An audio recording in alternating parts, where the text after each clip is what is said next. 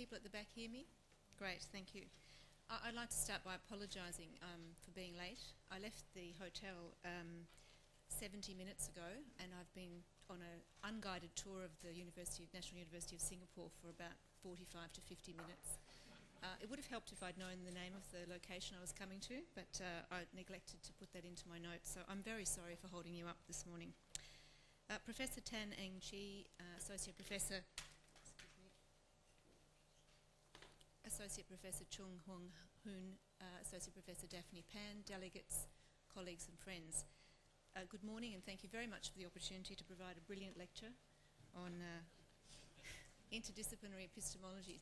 A colleague said to me yesterday I should explain to you that I'm not talking about any surgical procedures, but I'm sure you understand that. I'm delighted to be here at the 2008 International Teaching and Learning Conference at the National University of Singapore.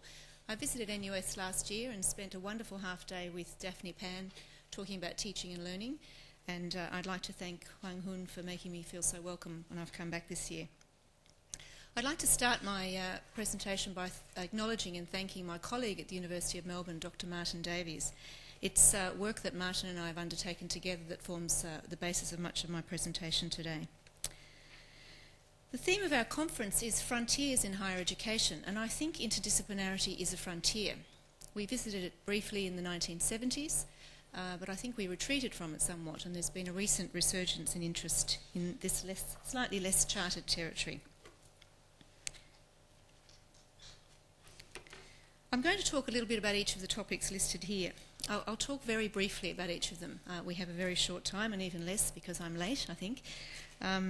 So just very briefly about the place of interdisciplinarity in higher education. I'll then discuss very briefly the variants of disciplinarity, cross-disciplinarity, interdisciplinarity, and I'll try not to confuse myself and all of you with me. I'll then talk about some of the pedagogical challenges inherent in interdisciplinarity. And then I've chosen just 4 learning theories or ideas about learning to touch on. The limit of 4 is mainly for time reasons, but also because, as we'll see, the 4 I've chosen I think have something to offer in interdisciplinary settings. And I'll very briefly consider, and I hope you will with me, which might be best for interdisciplinary context, and I'll be very interested in hearing your comments and discussion. So big topics, such as these 2 given as examples, are global topics in that they're of interest and relevance to the international community. And such big topics are difficult, if not impossible, to study and research from a single disciplinary perspective.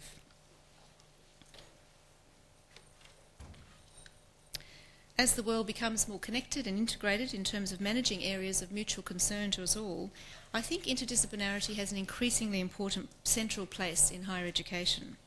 We need not only graduates who can work and have knowledge and expertise in disciplinary areas, but also graduates who can work across and within disciplines outside their own, and work effectively and engage with colleagues who see things differently to the way that they do. Here's the bit that's potentially confusing, or it is to me at least. What are the variants of disciplinarity? Well, first we have multidisciplinarity, and I think multidisciplinarity is really a term that describes a set of circumstances. While students normally specialise in one discipline, they can study several over the course of a typical undergraduate degree program. For example, in addition to accounting subjects, an accounting student also might study some finance subjects and some economic subjects, and possibly even other subjects such as history or music. Multidisciplinarity has been described as simply the view that everyone does his or her own thing, with little or no necessity for anyone to be aware of what anyone else is doing. So it's simply the coexistence of a number of disciplines. It's what typically exists in higher education degrees. Then we have cross-disciplinarity, which Martin Davies and I have described as peering into another discipline. Cross-disciplinarity is often terminologically confused with interdisciplinarity, but it's where a topic normally outside the field of study is investigated, with no cooperation from others in the area of study concerned. So 2 examples might be the physics of music or the politics of literature. While sometimes informative and interesting, this type of inquiry involves the use of essentially foreign techniques and tools from those normally used to study the phenomenon under consideration. There is rarely any transfer of methodologies in cross-disciplinary work. Taking one of the examples above, musicians don't necessarily learn any physics, and physicists may not learn much about music. Then we move to interdisciplinarity, and here things are more subtle and nuanced, and there are variants of interdisciplinarity, Martin and I believe, that range from benign to radical. Let's start at the benign end. So at one end of the continuum is a number of elective subjects that relate to a topic, for example, women's studies. This variant is, to me, very similar to multidisciplinarity, except that the multiple subjects are somehow related to a topic, but it is understood in the literature as interdisciplinarity.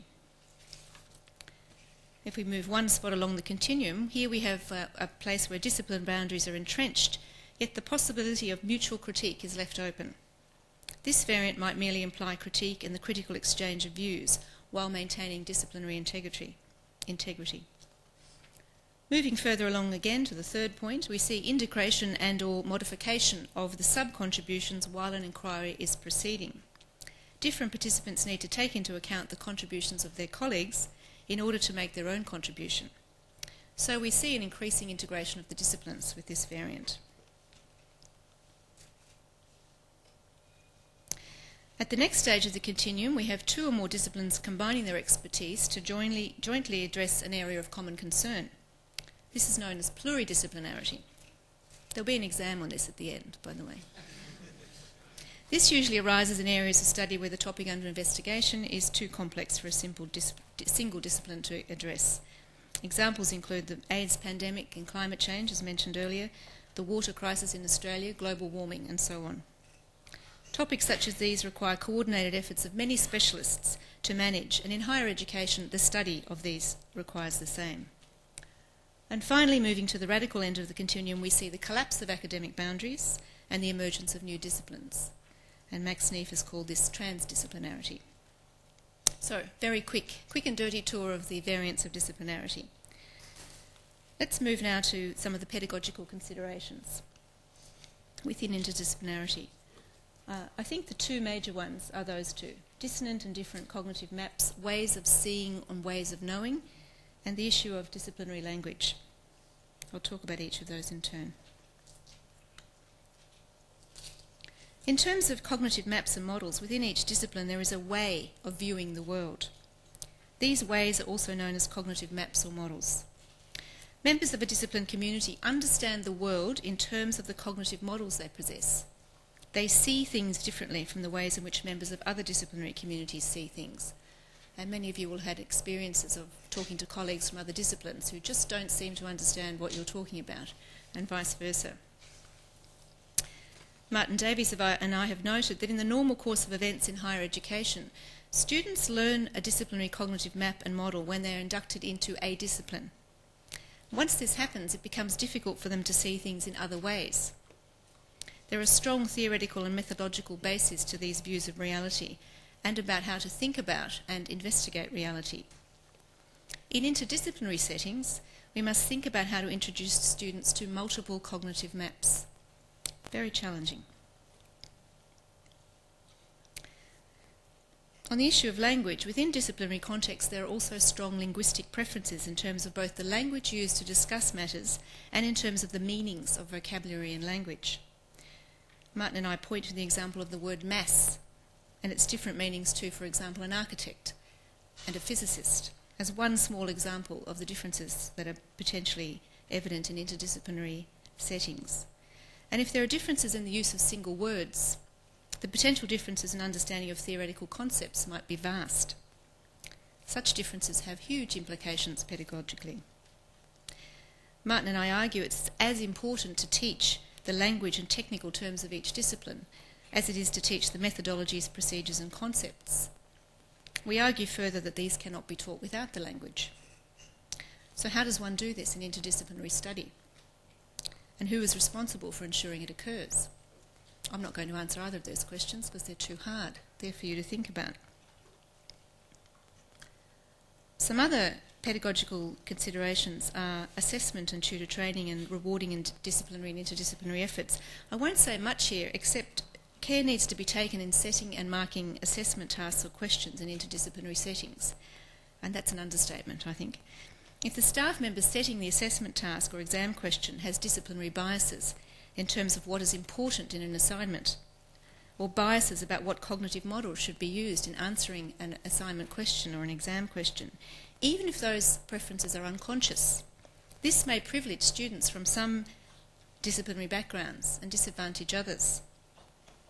A related issue is that if those marking the assignments or exams are from different disciplinary backgrounds to that of the subject or unit coordinator, the person who set the assessment, the issues of cognitive maps and of language can also create significant challenges in terms of fairness and consistency in grading.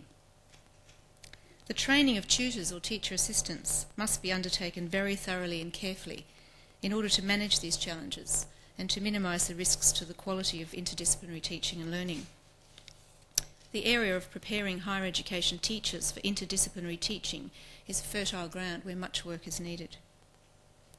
One further issue that needs some comment, I think, is the matter of rewarding interdisciplinary efforts on the part of staff.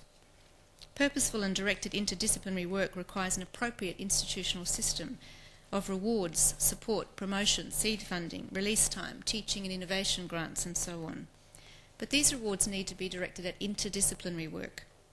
At present, of course, the principal rewards for academic staff at most universities are by means of disciplinary channels, publication in top-tier disciplinary journals, advancement of one's discipline, teaching awards for teaching undertaken in a discipline, and so on. Although this may be beginning to change with the recent emergence of a growing number of interdisciplinary journals. But staff will naturally put their efforts where the rewards are available. Under the typical reward circumstances for staff I've just described, interdisciplinary work may not flourish, and the frontier that we are gently reinvestigating in higher education may recede yet again. So we turn our attention now to the four theories of learning I've chosen: constructivism, situated learning, experiential learning, and phenomenography. I chose four, as I said, in the interests of time, but also because I think these four are well known and they have something to offer in interdisciplinary settings. There are, of course, many other ideas and theories about learning with which you'll be familiar. I'll outline each of these very briefly, and I warn you it is very briefly, and then comment, again very briefly, on their relevance to aspects of interdisciplinary epistemology. As many of you will be aware, in contrast to the more traditional notion of teaching as the transmission and reception of a discrete body of knowledge passed from teacher to student, constructivist epistemology contends that learning is an active process in which learners construct new ideas and concepts for themselves based on their current and past knowledge.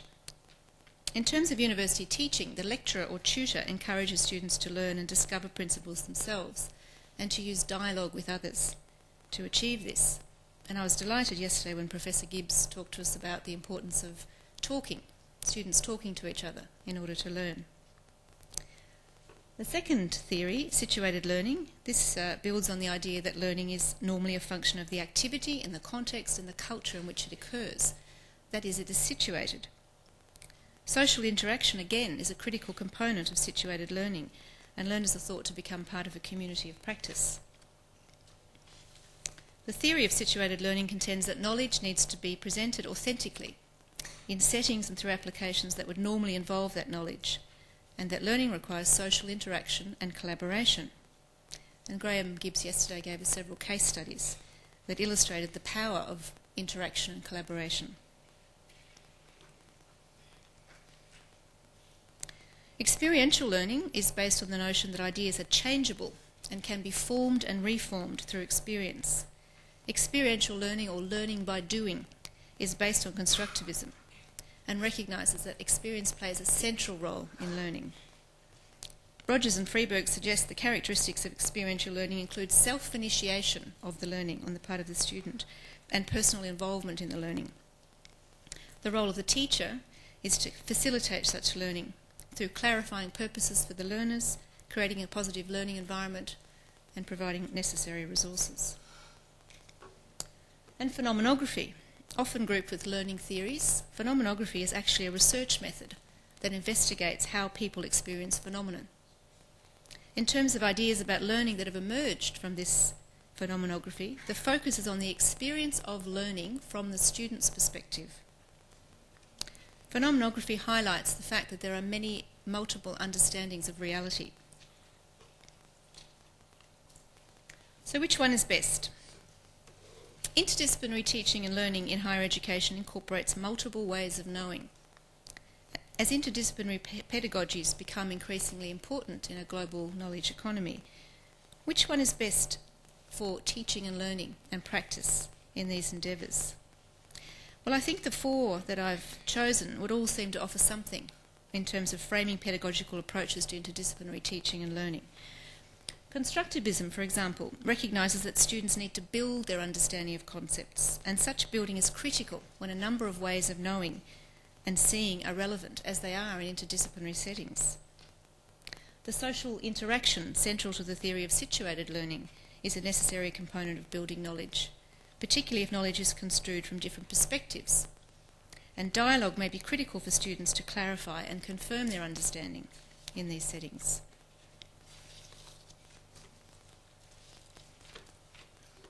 Experiential ideas point to the benefit of learning by doing, and it's likely that the application, in some way at least, of the multiple perspectives that interdisciplinarity encompasses may help students understand the contribution and way of seeing of each discipline to the exploration of an issue.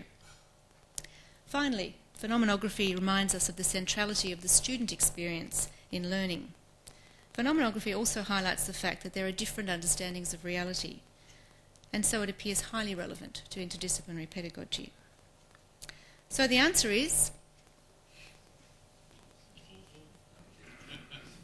all four, none of the above. It'll be in the exam. Each may offer something. It depends what you think about learning. And of course, if we took very different learning theories to the ones that I've chosen, we would get different answers, I think. Perhaps there's no one right set of answers. And which theory is best for interdisciplinary epistemology may be based on underlying beliefs, and therefore is open to opinion and differences of opinion. I'm sorry if that conclusion disappoints some of you, but that's my conclusion. There may be personal preferences depending on your objectives and your underlying conceptions of how students learn in interdisciplinary contexts. I thank you for your attention. I've done well on the time, and I look forward to comments and questions. Thank you.